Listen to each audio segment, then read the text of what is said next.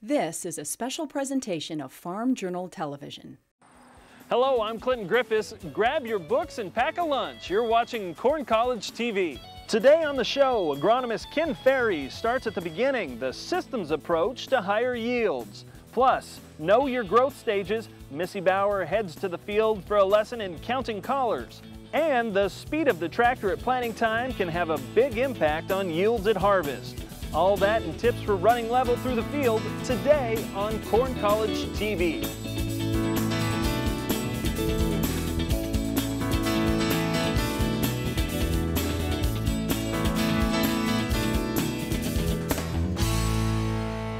Hi, and thanks for joining me for Corn College TV. You know, corn is one of the most important crops in the world, and believe it or not, it's not that easy to grow, which is why we brought together two of the sharpest minds in the business to help you get the most out of every acre and do it consistently year after year. To get there, we began with the systems approach and an explanation from field agronomist Ken Ferry. Ken, we've talked about it before, but let's start at the beginning with a program that you like to call the systems approach. Yeah, it's easy to say, easy to talk about to some extent, but actually pretty complicated to implement. And it's a series of things that continue to build on themselves. And for instance, this field here, you know, our starting block is going to be the basic soil fertility. You know, we can't change the soil type or the soil texture per se, but we're going to look at the basic soil fertility. What do we have to start with in this soil from pH to P and K? You know, what are the nutrient availabilities that we're going to work with? We want to design a fertility program to give us the base fertility we need, and then we need a environment, you know, rooting environment to set up the crop. So in this particular field that we're in, it was tilled last fall in a corn-on-corn situation and set up in a vertical till format. So he's got himself set up for a good rooting environment. So we can put a crop in here and we won't have any restrictions to get to those nutrients plus the water that we need to grow this crop. And then here at planting day, we're going to start one of the most important steps of the season is we're going to establish a stand, hopefully, that is adequate to get us the yield goals that we're shooting for. And that's going to involve all the tricks that it takes to make a corn planter run the way you want it and to select the hybrid that you want in this situation. Once we've established the stand, then we have to follow through with the implementation of the whole fertility program to make sure we have enough, for instance, nitrogen to carry us on through the other end, and that involves monitoring not only the soil, weather conditions, hybrids, and yield responses, as well as a pesticide, a pest management program. So somebody's paying attention to things like cutworm and different insects, as well as the diseases that will come along later here in the season. It seems like it all really just kind of builds on top of each other, but you break it out into pieces and make sure that that system's taken care of, and then eventually it all comes together into one big system. And the better job you do of implementing a system and working with each individual piece, the easier it is when you get into tough situations. Not every year is a cakewalk, so sometimes it's not what we call no-brainer decisions. They're tougher decisions that you have to decide, am I going to implement this practice or that practice, that type of thing. But as you piece it all together, it ends up being a lot easier to make those decisions. I think you've said before that sometimes it's not all just about you. Maybe you have somebody else that is better at something than you, and you have them do that piece of the system for you. That's very true. Typically, it's not uncommon to find farmers that, you know, they aren't real good delegators, and there's certain things they spend a lot of time doing that really aren't in their best interest. They may hire that and find somebody that can do that better and even quicker than they can and focus their talents on other things. And sometimes that's just management, focusing on management and making sure things are done timely and delegating those jobs to other individuals, you know, within their operation or hiring somebody on the outside to come in to help them. Okay. Big picture though, have a system, follow it, implement it, and work it throughout the year. Right, and if you have a system and a game plan and you work it throughout the year, it's amazing at how easy it is to make some of those decisions when things get a little bit tougher down the road that you can go in. If you're following your nitrogen program and it gets derailed by weather, at least you're on top of it and you can make some adjustments in how much nitrogen you're going to put and where and prepare yourself for it. Still to come, counting collars and knowing your plants. We're talking growth stages with Missy Bauer after the break. And later, planting speed isn't about who's done first. Ken explains how to cruise to higher yields. But before he gets started, make sure that the planter is level and ready to maximize emergence. We'll explain later in Agronomics of Equipment. Corn College TV is brought to you in part by Micro Essentials, the next generation of fertilizer for the next generation of farming.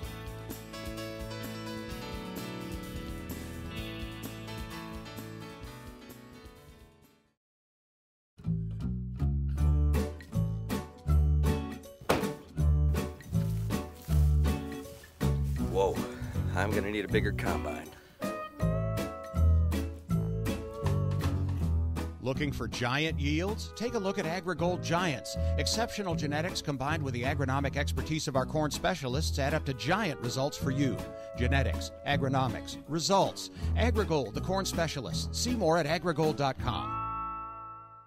Hi, I'm Mike Flores of Flores Trading, and in my 35 years of investing, I'm convinced that market prices can be more likely predicted using technical analysis. My firm specializes in this. We can help you to deploy technical analysis in your marketing and trading decisions. At Flores Trading, you will receive free live quotes 24 hours a day, and you can trade right on your own computer. You can open an account online in 5 minutes with no paperwork. To get started, call the number below.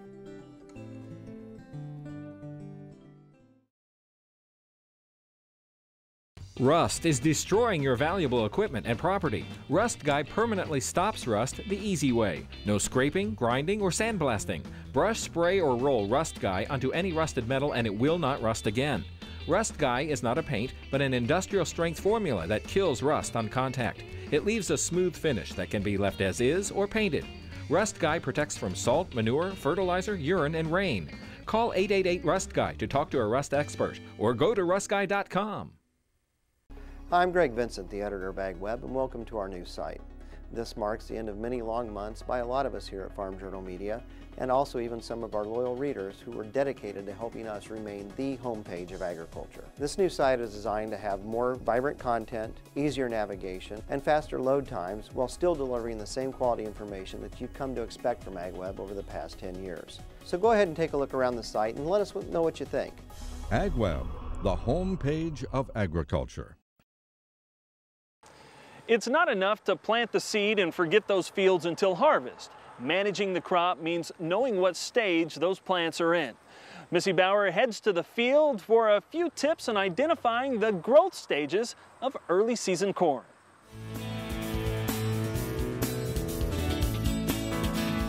Today we've headed to the field and we're going to take a look at trying to identify the growth stages in early corn. Identifying the growth stages is very helpful when we start to do scouting and have a handle on what kind of stresses the corn is going under at different growth stages. It also becomes very important when we do things like post-applied herbicides. There's different herbicides have labels as far as what V stage this corn can be in. So when we talk about a V stage or counting collars on a plant, what we mean by a collar is in here where the leaf comes in and attaches to the stem.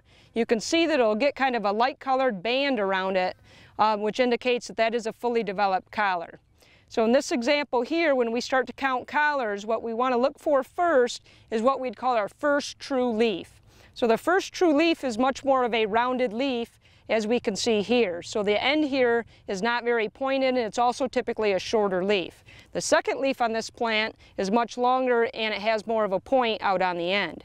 So always look for this first rounded leaf. We know that if that leaf is there, then that's our number one collar. So that would be 1 collar, 2 collars, 3 collars, or a V3 plant. So we have several different examples here today. This example here is what we would call a V1 plant, because we have 1 collar that's developed on this first true leaf where we can see we got the rounded tip, but there are no other collars on here, so this would be a V1 plant. Here's an example of a V2 where we can see we've got our rounded leaf here. So this is our V1 or first collar. Here's a second collar, but that's all we have. So this would be a V2 or 2 collar corn. Here's the example we had just shown of the V3 or 3 collars, 1, 2, 3 fully developed collars. And then we have another example here of a V4 plant. Again, look for this first true rounded leaf, number 1, 2, 3, and 4. Again, looking for this kind of lighter colored green or whitish colored band tells us that that leaf is developed around that collar. So this would be a V4 or a 4 collar plant. So getting out into your fields when you're doing that scouting, anytime we're scouting, we always want to record the V stage of the corn. So when we go to do things, as I mentioned, like post-applied herbicides or just recording different stresses that these plants are going under based on the environment, it's important to know what V stage that it's in. Pick up the pace or ease back on the throttle. Planting speed suggestions are next. And later, why are leaves dying on my young corn plants? We'll ask an agronomist. Plus, taking the time to properly level the planter, how to do it, and what it means for your stand when Corn College TV returns. Corn College TV is brought to you in part by SFP, putting revolutionary technology to work in the field and helping producers get more from their crops and their fertilizer dollar.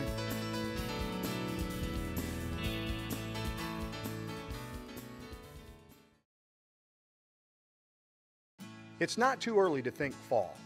So protect your phosphorus fertilizer application with Avail Phosphorus Fertilizer Enhancer. Research shows that fall applied phosphate protected by Avail increases corn yields by 8 bushels per acre.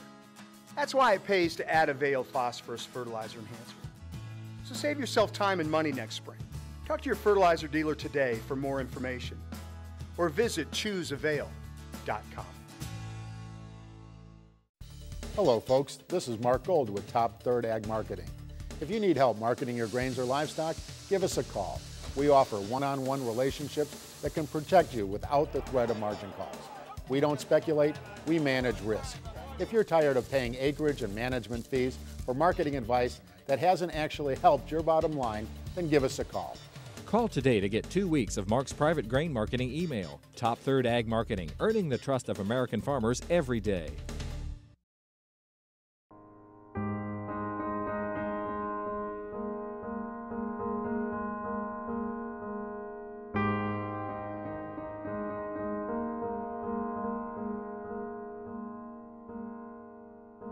Farmers Feeding the World is about agriculture coming together to increase both hunger solutions and food production. It's right there, between can and do. Learn more, give generously, dream huge. Confusion, doubt, fear, forces that drive the markets in unpredictable ways. It would be nice to find a voice you trust, a broker with an impeccable compliance record, someone with global contacts and expertise, a sought-after speaker who simply tells it like it is.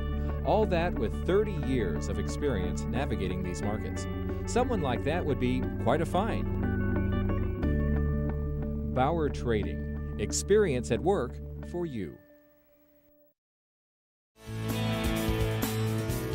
Well, Ken, I'm excited. We got the planter out running. So what you're saying is we want to run as fast as we can, as long as we can keep the corn in the bin, right? Well, you know, there's so many things to worry about when you're planting corn, from your setting of all your equipment to monitors to closing wheels, you just name it. But probably one of the areas that you see the most issues with is planter speed. Guys get nervous, they want to get going, especially now when it's late, and we want to push that speed and get done on time. And you truly do need to get done on time in a situation where, but you need to get it done right. Right. And I think if I had some growers, if they had a 120 row planter, they'd still drive it at 6.5 miles an hour. So it's a situation where if you really feel that slowing that planter down into a more optimum range of 4.5 to 5 miles per hour is going to be too time consuming and you're not going to get done in time, you really need to size up the planter or add planters to your operation. Okay. But there's probably nothing more simple than helping things out by slowing the planter down. While you have to worry about all the other adjustments and are they right, everything else, just the simple thing of slowing that planter down improves everything. Now we have some video of it going of a planter going a lot slower, and what we see is a lot less movement. That's right. If you think of the row unit kind of like a jet ski, the faster you go, it wants out of the ground. So it's got this upward lift to it, and its reaction time as far as when it goes up, how quick it gets down, all that, makes a big difference. The planters are better today at being able to singulate seed at faster speeds than they were years ago, but at the same time the row unit and the row unit bounce and depth control, depth control is more critical than seed spacing. Okay. So seeds ricocheting, bouncing around, all that comes back to the seed bed, and it comes back to the planter speed. Now okay. we can have a very poor seed bed and still operate in optimum range and get a tough environment, but we can take an ideal seed bed with too fast a speed and get ourselves in trouble. Sure. One of the things growers will notice today is they're not getting the plants deep enough. Well, it's a function of going too fast. So they increase down pressure to hold the planter in at the high speeds, and the down pressure starts to work against them in sidewall smearing and slot issues and things like that. Okay, so we can solve a lot of problems by just taking our time, slowing down, and going that optimum speed. Yeah, sometimes it's more emotional than anything else. They just look across the fence and see the neighbor lapping them, and they get a little excited. But that speed is something that it's an easy fix. Leaves aren't supposed to dry out until harvest. Up next, Missy Bauer tells us what it might mean if it's happening early in the season. We'll ask an agronomist after the break. Plus, slowing down is only one piece of the big yield puzzle. A little later, learn how to level the planter for higher yields.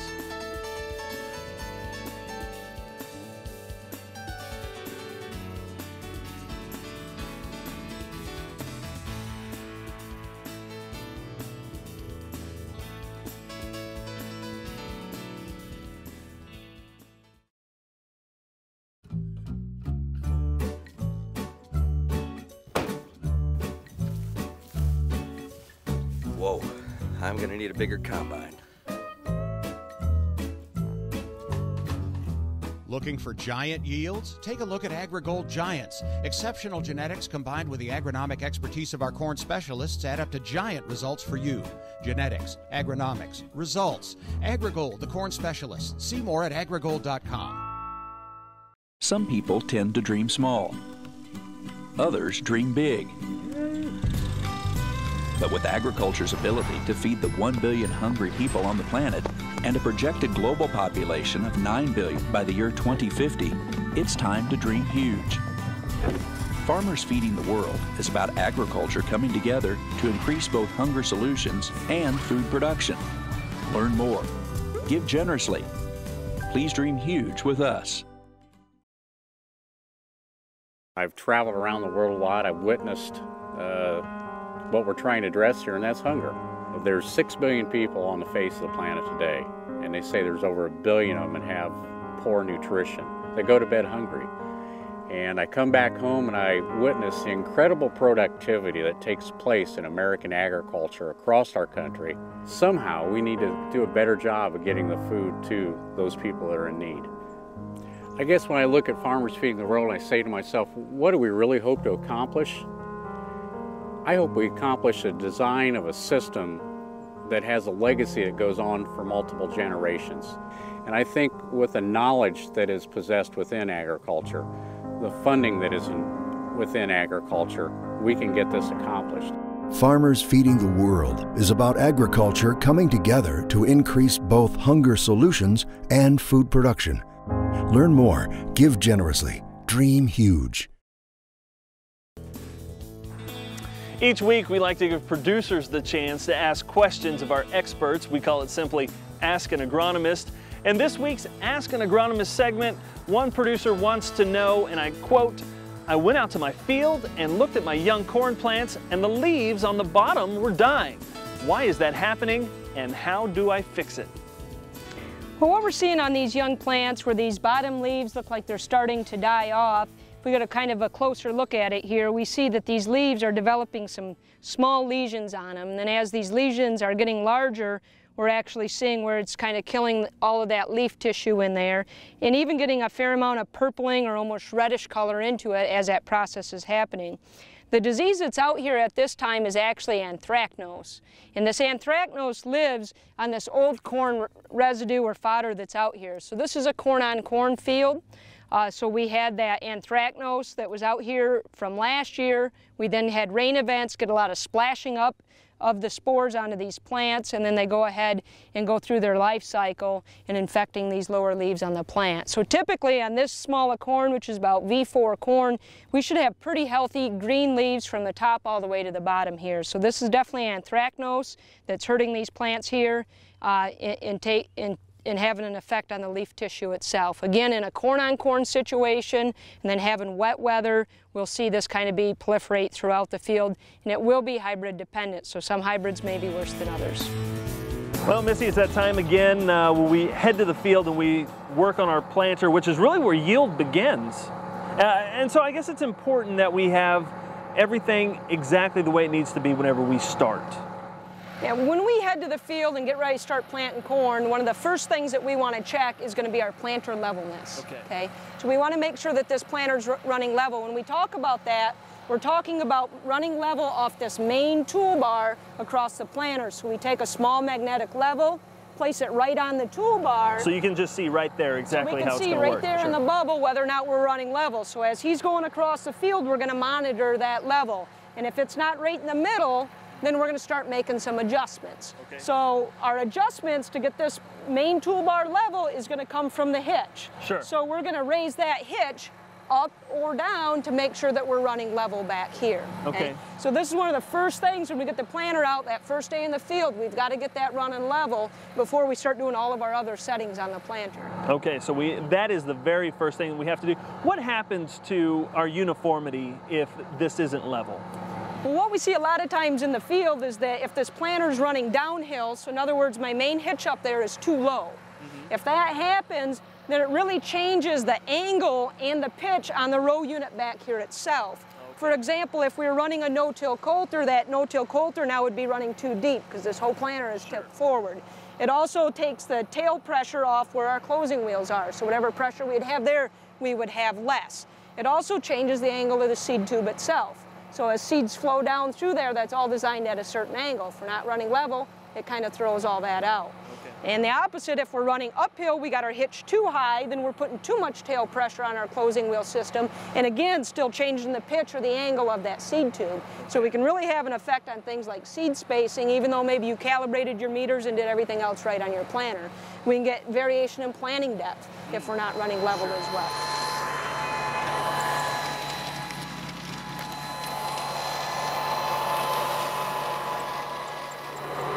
So you're watching here as that bubble moves while we're planting it. Now the bubble's always up in the front right now, so it's no longer running level. And so it's really easy to tell with this level whether or not you have everything in place. Right.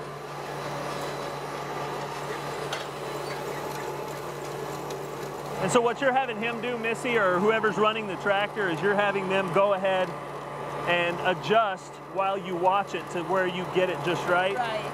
Now we're starting to go uphill, so it's going to throw it off a little bit. So how do we adjust for that if we're going uphill, but yet we're trying to run level? Do we just... Well, when you set it, you want to be down in a level place, okay.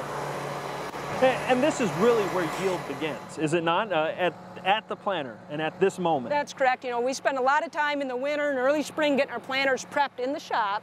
We got to remember, as soon as we get to the field, if we don't go through this step with planter levelness, we kind of throw everything out that we spent a lot of time working on all winter and early spring. So this is very important, and it has to be done in the field. We can't do this in the shop. Of course, wherever water goes, nitrate goes. And you can look at your tile line and you can say, I'm a good farmer, I'm doing everything right, there's no nitrate in my water. And that probably wouldn't be true. Most likely it would not be true. You may have less nitrate than your neighbor if you're managing your nitrogen program. But as far as water coming out of the tile, it's pretty much the more water you move out of the field, the more nitrates are coming with it. So as we look at tile depth, tile spacing, they all play into that factor. But again, we can move more water faster with 30-foot tile than we could with the deeper, wider tile. But in the end, we're going to move about the same amount of water out of there. Same amount of nitrates are going to go in there. It doesn't have that much effect when we let the tile flow free. It's going to be gallons out with the nitrogen. Thanks, Missy, and thank you for joining us for Corn College TV. Remember, if you missed something or want to take a second watch, you can find us online at the Farm Journal website, That's farmjournal.com. And here's what's coming up next week on the show. We're working from the ground up. Ken Ferry digs into seedbed preparation, how to get it ready, when to hit the field, and how to know what's too wet or too dry. And Missy takes us back to the planter for a lesson in row cleaners and a check of the gauge wheel. What happens if this important part is just too loose? Missy explains. That's next week on Corn College TV. We'll see you then. Thanks for watching. Class dismissed.